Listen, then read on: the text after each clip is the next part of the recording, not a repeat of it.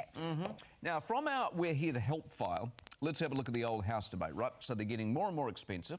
Our cities are going more sort of up than they are out, which generally means, of course, less space. So how do you fit stuff in instead of having to give it up? Lucas de Jong is at the Auckland Home Show this evening to show us the best space savers, Lukey. Isn't this, it's every new homeowner's worst fear. You move into your little apartment and there's no room for your kitchen, guys. But check out this. This is a little job from Mini Kitchens. Now look at about the space of that, because I'm about to unveil to you what is a complete flat pack kitchen, in a cupboard. This is one I've prepared earlier, but you've got everything you need in this thing. You've got your elements, you've got your fridge down here.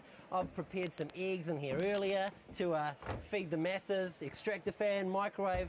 Everything that needs to be put in here can, and you can do it all yourself. All the guys from Mini Kitchens can come over and put it as well.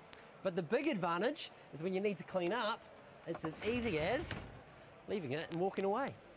I actually love that, because that's pretty much having a scullery as well, because when you have a scullery, that's what you do, just shove it all in there and shut the door. There's no teppanyaki bar, though. What do you do if you invite people around for teppanyaki, for goodness sake? If you got an answer for that later on tonight, Lukey speaks.